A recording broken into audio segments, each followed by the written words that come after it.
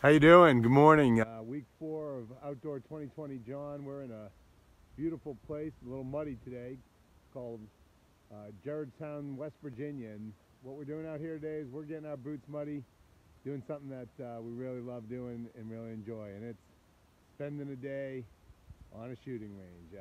The tall guy over there is my son John.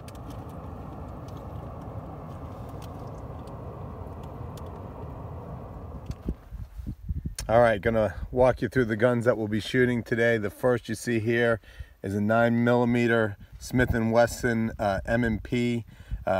Great gun, holds about 13 rounds, not about, it does. The next is a 45 caliber Thompson Arm 1911. Actually kind of cool if you can see it there. It's made in my hometown, Worcester, Mass, so that's kind of cool. And the last is a 357 Taurus.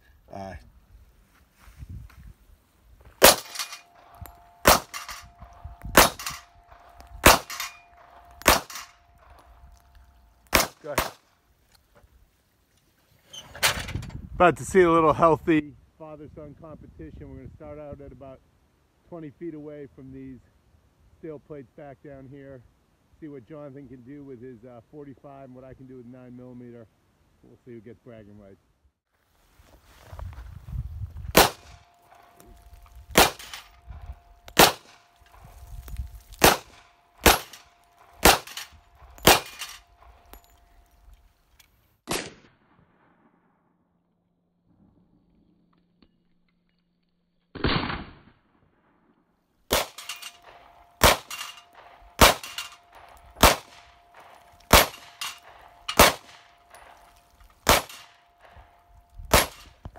Alright, so we did our first competition from 20 feet away, clearly. So I'm not screaming. So clearly I think I dominated that aspect of it. Now we're moving out to 25 feet.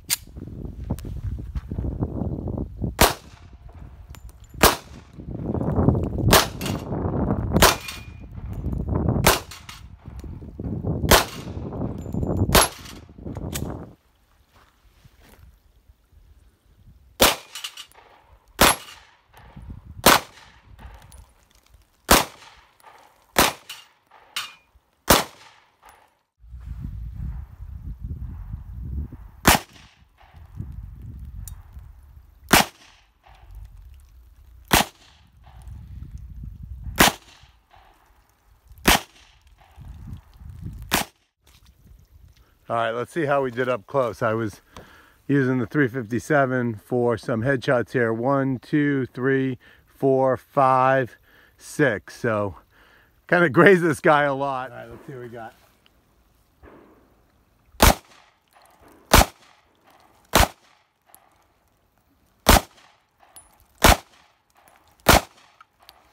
All right, so that was the 6 shots from the 9mm. Let's see how we did. 1, 2, 3, 4, 5, 6.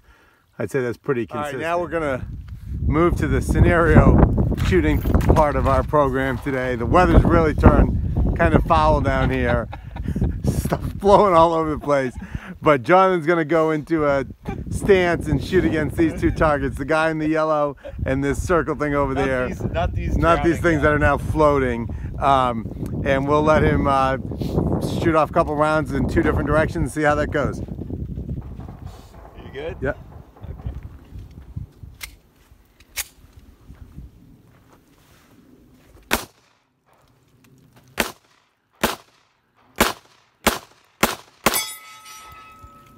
Clearly not a great... Do it again. Let's do that one again. All right, the weather's turned a little foul up here in West Virginia today, so we're going to get right to the chase on this thing, and we're going to go into a little bit of a scenario shoot. Jonathan's going to see himself in a pin down situation where he's got 2 different folks, one in yellow and one in a circle that you'll see when I turn this camera around, and let's see how he does again.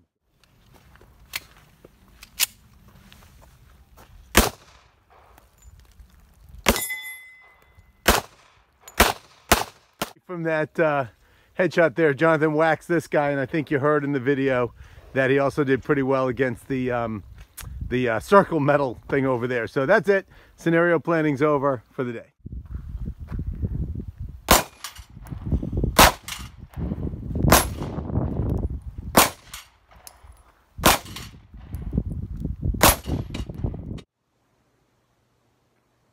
How you doing? I want to talk a little bit today about the issue of focus. That's kind of the topic that's on my mind as we're out on the range today, and I think about focus when I'm out on the range a lot because it's one of the few things that we do that really requires all of your energy honed in on what you're out there to do. So there's, you've got to make sure your ear protection is good. You got to make sure your eye protection is good. Got to make sure the people who you're with are, safely behind the right shooting zones. You got to make sure that you're thinking of all the equipment, all the weapons, all the firing that's going on, appropriately so that everyone has a safe and fun day. And that's just one element of the focus that you have to do. Then the other element of the focus that you have to do is you actually have to try to hit the target that you're shooting at. So you got to make sure that you're looking through the sights the right way, you're acquiring the target the right way, that your trigger pull is accurate, you're not turning your wrist at all in a way that deviates the bullet from where it's trying to go. You got to make sure that all those very tactical things are being done while some of these larger, focused things are being addressed as well. And when I'm thinking about that when I'm out on the range, I think about that in our everyday life. So when you're trying to get something done at work, or you're trying to make sure that you're focused on a member of your family or someone you're in a relationship with, or the like, or your exercise regimen or your health or things of that nature, you're dealing with a lot of external things. Can I get to the gym? Do I have time to do it? Do I have the right gear with me? Do I, when I'm out to dinner with someone, am I listening to them, or am I, looking at my phone every 2 seconds? So you've got these kind of like meta or macro focus issues that you've got to deal with. And then you've got to deal with the very specific focus issues of what it is that you're actually trying to achieve. So if I'm working on a project at work, or if I'm working on something at home or something on the outdoors, I've got to not only get rid of the distractions that are these larger macro distractions, but I also got to then hone my craft and hone my skills specifically on what it is that I'm trying to achieve. In this case, it's putting bullets on the target that I'm looking to do. So that's what I was thinking about today, was how do you make sure that you can kind of address these macro level issues of focus in your life, as well as these micro level issues of focus in your life. And what I find, the macro ones you just kind of got to work on. I want to achieve this certain thing by a certain date. I got to keep all the other distractions at bay. I got to, make sure I get to the gym, or make sure I, do the workouts that I'm looking to do, or make sure that I work on the projects that I'm supposed to work on, and the like. And at the micro level, that's really where the hard work comes in, which is how do I get really good at what it is that I'm trying to achieve. No one wants a person out in the range who can get this close to a target, right? They want the people who get right on the target. So even if you're able to get rid of those macro level distractions, if you're not fundamentally very skilled at the detailed thing that you're trying to accomplish, and that's where that micro focus comes in, you're really probably not going to meet your ulterior or your long-term goals. So the macro stuff's easy. Get rid of it. Keep those distractions away from you. Make sure that you're focused on the craft, but then specifically get very good practice, reps, learning, teaching yourself. How do I get better and better at this task in front of me, so that I am specifically very on target with what I'm trying to do, and I'm able to prove my skill set in a way that's differentiated from the rest of the folks out there. So that's what I was thinking about today when I was on the range, getting myself focused down on the specific details of what I'm trying to get good at in all aspects of life, and practicing them, honing those skills, so that you can kind of become the best in the business. That's it.